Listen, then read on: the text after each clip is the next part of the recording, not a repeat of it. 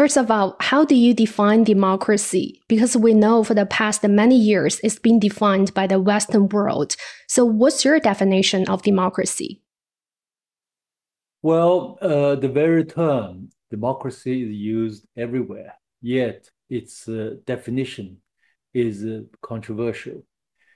If you ask a typical, say, guy in the West, he's likely to say, well, it's a multi-party system. It's a one person, one vote, universal suffrage. I would describe this kind of definition as procedural democracy. The Chinese one is more sophisticated. We would call our democracy as people's democracy. Or today we even see whole process people's democracy, which will be a combination of not only procedural democracy, but also substantive democracy. This matter of substance is important. That is, what kind of purpose democracy should serve and what kind of objectives democracy should achieve. So this is where China, I think, excels. The Chinese model excels. Yeah. You just mentioned like China's whole process, people's democracy. Could you elaborate more on that?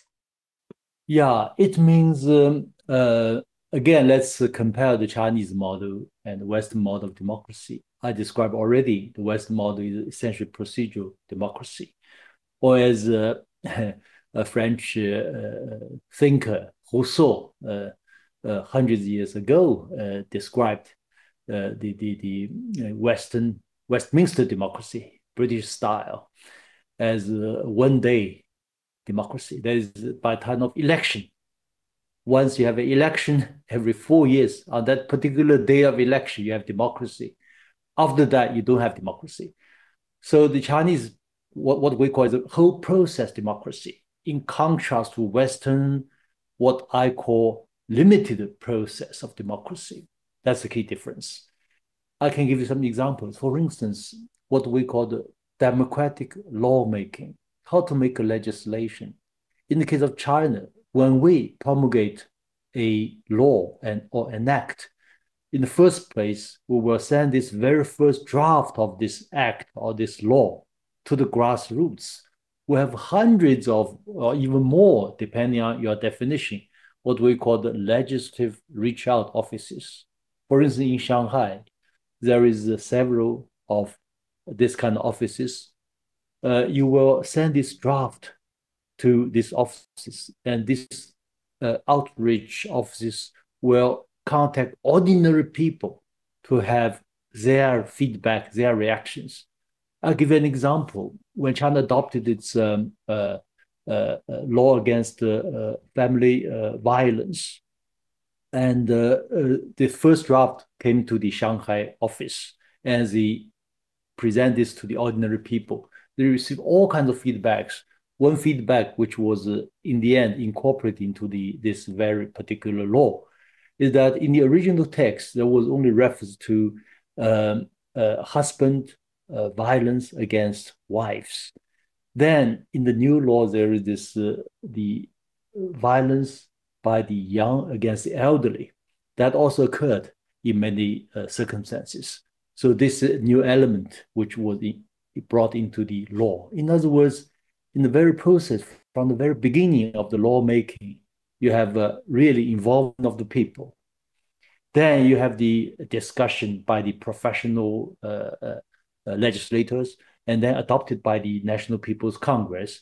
And they also have the supervision of this law, to what extent it has been implemented. They have all kinds of mechanisms to supervise and to see whether this law has been implemented. And it also can be revised according to the changing situations. Same with what we call the democratic decision-making. In the case of China, we all talk about the rise of China. It had to do with China's long-term planning. We have a 5-year plan. Every 5 years, we have a major plan for economic social development. This very process of this 5-year plan, and it's very making, again, from the very beginning to the middle, to the very end, and to its implementation, to its supervision. You have a whole process. For instance, normally it takes at least 1.5 years to draft this 5-year plan. It involves thousands of rounds of all kinds of consultation with different think tanks, ordinary people, internet democracy, solicit opinion from the people, and at various levels of people's Congress. In the end, you reach consensus, then to be adopted at the National People's Congress. Then every what we call 2 sessions, the session of People's Congress, the session of the Political Consultative Conference, the Chinese leaders will report to the deputies to what extent we implemented this 5-year plan and also national 1-year plan and even longer plans. Mm-hmm. It's already a very sophisticated process. Same with the election of leaders, the democratic process of choosing leaders. If the Western model is called the election, the Chinese model would be called selection plus election. You just look at the criteria for the top echelon of Chinese leaders, say the member of political bureau of the party central committee or standing committee. In most cases, these leaders have been working on the grassroots at different levels of Chinese government hierarchy for decades. Mm-hmm. So usually they've governed more than, say, 100 million people before they come to the current position. So extremely competent, highly selective. And so I call this selective selection plus election. It's by far a better model than simply relying on election. We're very proud of this. As you said, unlike the West's democracy, or nowadays the West liberal democracy, China has chosen to explore this unique style of democracy. And now we call it a socialist democracy with Chinese characteristics, which has been developed based on its national context after numerous trials. And then could you give us some more backgrounds about how China got to where it is today through following this socialist democratic system? Well, in the case of People's Republic of China, you must know it's a product of over 20 years of armed struggle led by the Chinese Communist Party. So PRC was created by the Chinese Communist Party. And in the process of this armed struggle, mainly it is relying on the organization and mobilization of the Chinese peasants, at that time representing more than 95% of Chinese population. So they were mobilized, they were organized into peasants' associations.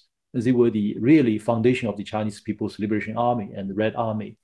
So through this kind of what we call the democratic mobilization, in the end, it resulted in the founding of the People's Republic of China. So you have these genes with support of the people. That's important. Since the founding of the People's Republic, especially in the first 3 decades, and when China was under the leadership of Chairman Mao. And we achieved a lot, especially the first stage of industrialization. Yet we copied a lot from the Soviet model. That model has its both positive side and negative. On the positive side, we achieved a first stage of industrialization. On the negative side, it was excessively bureaucratic. So Chairman Mao said that system, that kind of model should be changed. So he launched the Cultural Revolution. Yet a Cultural Revolution was a bit chaotic, basically the grassroots party institutions were more or less put aside, if not abolished. As a result, in the end, the whole situation was somehow out of control. So since the reform started in 1978, we began to rethink the whole issue of democracy. So we start this process. Today, we officially called 3-pronged democracy. We have leadership of the party, and we have the rule of law, and we have the people as the master of the country. Yeah. As you said, Professor Zhang, people's democracy in China consists 3 parts: party's leadership, the people as the master of the country and the rule of law. Could you please elaborate more on that? How does people's democracy or China's consultative democracy work in the country? Essentially, when we talk about the leadership of the party or the Communist Party of China, we have to have, first of all, have a basic understanding of the CPC. It is called a party, but it's not a Western-style political party. I would describe the Chinese political party, CPC, as a holistic interest party. And behind this is China's long tradition. China was first unified in 221 BC, so over 2,000 years ago. And since then, China was more or less under the leadership of a kind of unified ruling entity, always like this. I call China as a civilizational state because one of very few civilizations which has been continuous for thousands of years to today. Same with this tradition for political governance. And in other words, if you compare CPC with Western political parties, CPC would be holistic interest party, which started from the Chinese tradition of unified ruling entity. Otherwise, you could not govern a civilizational state, which is amalgamation of hundreds of states into one over its long history. Yeah. And the Western political party, I would describe them as partial interest political parties or partisan parties. I think most Westerners will also agree. So then you see the difference. When you have a leadership of a unified political entity, which represent the overall and holistic interest of people, then you can plan for the future. You can carry out reforms, because if you want to carry out reforms, you need to overcome vested interests, which Chinese Communist Party can do. Western parties and interests have great difficulty to do that. Mm-hmm. Same with planning. We can planning for 5 years, 10 years, 15 years, and into the next century, we can 100 years. So that's really the strength of the Chinese political system. You need to have a political force that represent the interests of vast majority of the population China has now. Then rule of law, that's something we learned from the Cultural Revolution. When you abandon the rule of law, then the country became chaotic. So we have to follow the relevant laws in China, have an orderly democratic process. Otherwise, a country of 1.4 billion people will be chaotic. Mm-hmm. With this kind of, I call, two guarantees, they achieve the purpose of people as the master of the country. In other words, through the process of, I said, whole process democracy, you from people to the people, to the people, from people, many rounds of consultations and all kinds of processes. In the end, you deliver. The system ends up in delivering to the people. Behind this Chinese culture, focusing on people's livelihood. So whatever you do, political policy, economic policy, social policy, foreign policy, it must all boil down to tangible benefits for the society, for the people, not only for Chinese and even for other peoples. So we are a socialist country. I think this is real democracy. In the West, increasingly, you see democracy has become what I call moneytocracy. And with the involvement of money, involvement of social media, there is runaway populism. I think the Western system now faces far more challenges than the Chinese one. Yeah. Yeah, actually, in one of your previous speeches, you compared China's socialist democracy with the Western democracy from three dimensions by using former US President Abraham Lincoln's phrase, of the people, by the people, for the people. And you said China's socialist democracy indeed outperforms American democracy in many ways. And on top of that, you said, actually, you brought it up many times in our previous conversation. You said China's democracy built on the basis of from the people to the people. Then what's the relations between nowadays the good governance and democracy? Because you also said like a lot of people nowadays consider good governance instead of political system, political structure of the country as a way to assess if the country has democracy or not. So what's your take on Yeah, that? this is a position I advanced decades ago. And I said, as democracy, the term has been understood and interpreted in the West as a multi-party system and universal suffrage, or as I said, procedural democracy. And as Chinese claim that our democracy is called people's democracy. So the two sides cannot reach consensus. Then can we have a meaningful discussion on the issue of democracy? I said, now let's borrow this very concept from Abraham Lincoln, of the people, by the people, for the people. Yeah. If you look at the two models, Chinese and American, we're doing much better than the American model. In terms of for the people, you look at the progress China has made. Literally, living standard of ordinary Chinese have increased at least 20-fold over the past 4 decades. But in comparison with most Americans, their income stagnated for over 3 decades.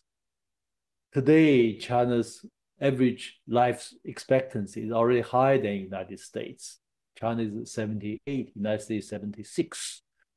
So for the people, China has done better in this category. In terms of the people, if you look at the structure of the Chinese civil servants, at least 90% come from ordinary background rather than from the rich. This is very different from the American model. The American model is, as the famous scholar Stiglitz said, it's of the 1%, by 1%, for the 1%. Mm-hmm. I think maybe half of the Americans would also agree to that. I look at the opinion surveys by the PW early this year, 72% Americans don't think their model of democracy is a good model for others. No, that model is in trouble. As for by the people, that's most controversial. As I said just now, if the Western believe simply procedural democracy means democracy, if you're happy with that model, congratulations, you can continue with that model. We don't envy you. We think that procedural democracy, as democracy itself, is really the problem of your system. It has to be reformed. Otherwise, the West will really decline more sharply than ever before, because the system is sick, is really in deep trouble, profound trouble, in crisis. Yeah.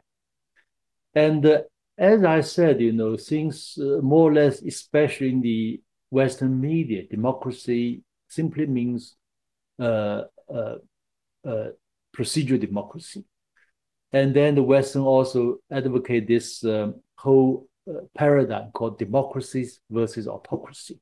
So they put China into the category of autocracy. I think it's very stupid and very ignorant and stupid. And well, how can I describe it? It's so out of touch with what's going on in China. And so I said, a long time ago, let's have a paradigm shift from so-called democracy versus autocracy to good governance versus bad governance. The good governance may take the form of Western political system. And good governance can also take the form of other political systems. The Chinese one is one of them. Yeah.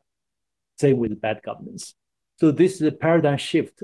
I'm glad, it's increasingly accepted by more and more people, including those in the West. In other words, whatever political system, multi-party system, one-party system, no-party system, it all should end up in delivering to the people in good governance. And let's compete on to what extent your system can deliver better governance. That's crucial.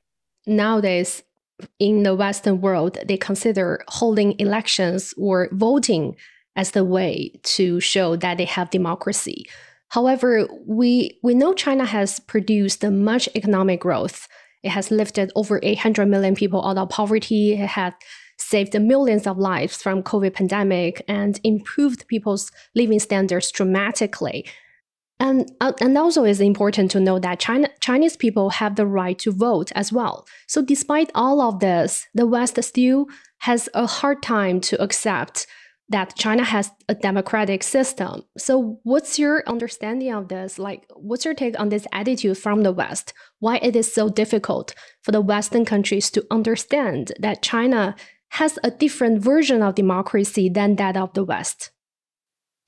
In the first place, China is a civilizational state.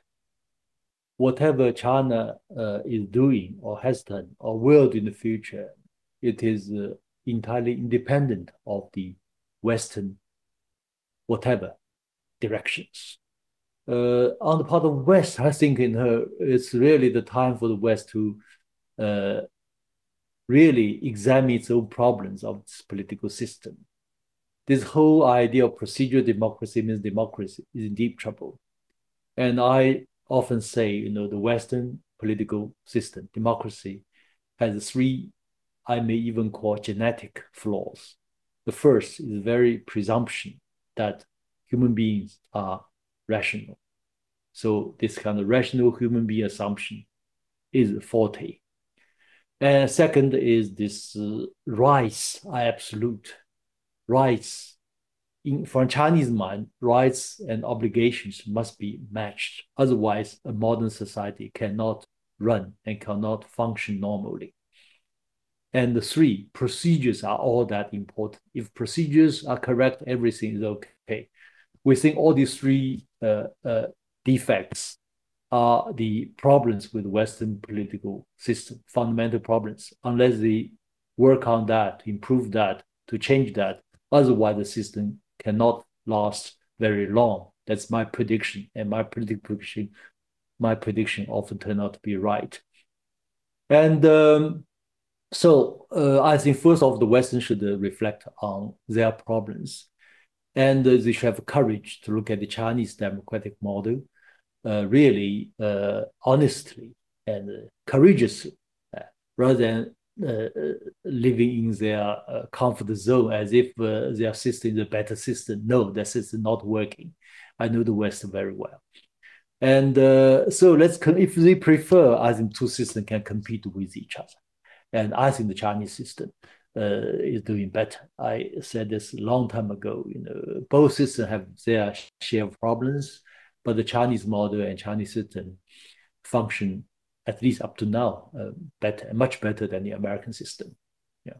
Do you think the Western world they don't really know about what's They going don't on know. here in China? They're very ignorant and very arrogant and ignorant, especially look at Western media. So sometimes I say, we have already explained to you once, twice, three times. So we really fed up with this rubbish in your media. So we don't care. We live in darkness. We don't care. I see. And lastly, Professor Zhang, we know the scholar Francis Fukuyama. He said the last decade has seen a democratic recession, but he said part of that is because Russia and China have been trying to project their influence beyond their borders, and that's hurting the interest of global democracy. That's according to him. However, in the meantime, some scholars pointed out that what the West has is the liberal democracy, and their democracy is losing substance, as you also mentioned, due to the fact that it's designed to keep a small capitalist elite in power, while giving the outward appearance of being a rule like of the people, for the people, and by the people by election. So what's your observation on this? What's the real reason behind declining liberal democracy in the West? Well, first, let's come to Professor Fukuyama, the author of The End of History. Mm. And you may know we had a debate in the year 2011, so 23 years ago. And I said to him, your system, American model, is in deep trouble. I say you need to have substantial political reforms. Otherwise, you're going to elect a leader worse off than George W. Bush. And many people today say your forecast turned out to be right. And he also, along with his end of history thesis, at that time predicted China could also have Arab Spring. At that time, just occurred, in Egypt and other Arab countries. I said Mhm. no chance. The Arab Spring will become Arab Winter, and then became Arab Winter. When he mentioned this the whole idea of end of history, and from that he projected that China would also have uh, Arab Spring. Because at the time Arab Spring occurred, Egypt and many other Arab countries, I said no chance. I said the Arab Spring will become Arab Winter. In the end, it became Arab Winter. So basically, the whole process, whole presumption of end of history is deeply faulty. And as I said, China is a civilizational state. Today, Russia also claims itself to be civilizational state. India also say we are civilizational state. So all these countries now say no to the American model and to the American or Western imposition of their so-called universal values on these countries. So it's so normal because we are really from age-old civilizations. And for thousands of years, we are more powerful, more prosperous, better governed country than European states. So that's crucial. You know, then we have learned a lot from other countries, from the West, but we also learned a lot from China's own traditions, from our own civilizations to become civilizational states, both super modern and also with age-old civilizations. That makes the Chinese case very impressive. So we can really look at the American model and point out your problems, your defects, where you are going wrong. And so we have to teach you a bit about how to run a better political system, how to govern the country better.